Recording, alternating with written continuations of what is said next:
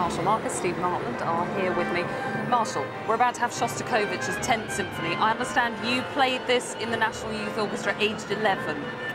Give us that perspective. That's true. I must say it was one of the most staggering experiences to come across a massive symphony like this. It set me going in my teens on a kind of Shostakovich obsession, which I don't think is ever finished, really. It's a great opportunity at that age to do it.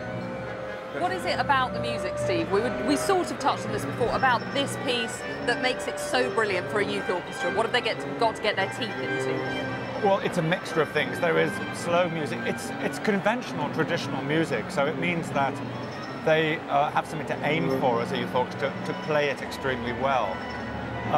You've got the scherzo, which is, academics tell us, is the portrait of Stalin. That's only 4 minutes long, and it's pretty spectacular. And of course, the final movement is a huge whirlwind as well, especially at the end.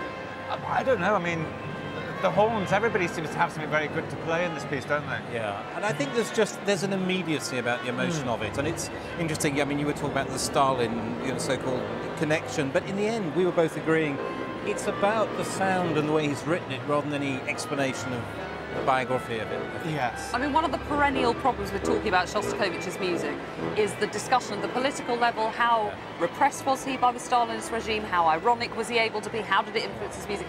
And then there's the other camp that says, can we just put all that to one side and have a look at the notes, please? And that's only sort of rearing its head more confidently quite recently, I think. Well, we're certainly members of that party here. No, I mean, I just think you can give any explanation, and it's fascinating. You know, I could read it for years, all this stuff, but in the end, it's just, it gets your body when you're listening. And I think that type of visceral effect of the symphony, again, which is what makes it a youth orchestra piece, I would say.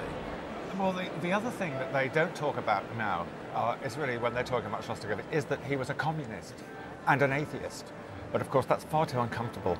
So they talk about how he was repressed, or oppressed rather, and had messages in the music for the audience and for the world at large, which I think is ridiculous, actually. I mean, he was a product of that society, and he just happened to be a brilliant composer.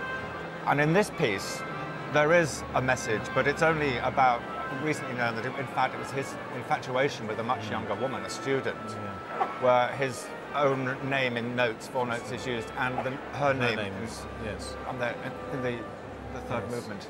And another one of the difficulties of talking about this, you've said the Stalin movement, that's this 4-minute blast, as you've said, of kind of real fury and rage and temper.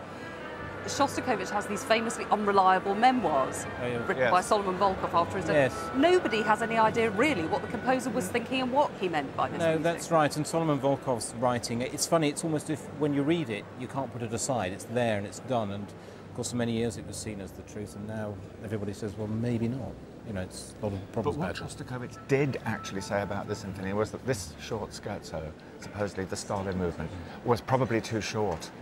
He thought it was imbalancing. And he brings it back at the very end of the final movement, of course. And as a composer, that was his genius. He realized he could reintroduce it at the end of the symphony. And of course, it comes back spectacularly from a musical point of view. And it's nothing to do with the fact that a warning of Stalin coming again. Yes, but I mean, for whatever reason, the other thing that's interesting is, what was it, 8 years since he'd written his 9th symphony? Yes, 8 or 9, a very long gap for him. 15 symphonies, suddenly there is a huge gap. And that's something which, it's not a matter of explanation, it's a fact, and it's actually a very powerful thing. End of the Second World War, and it's almost to the mid-50s before he comes out with this next piece.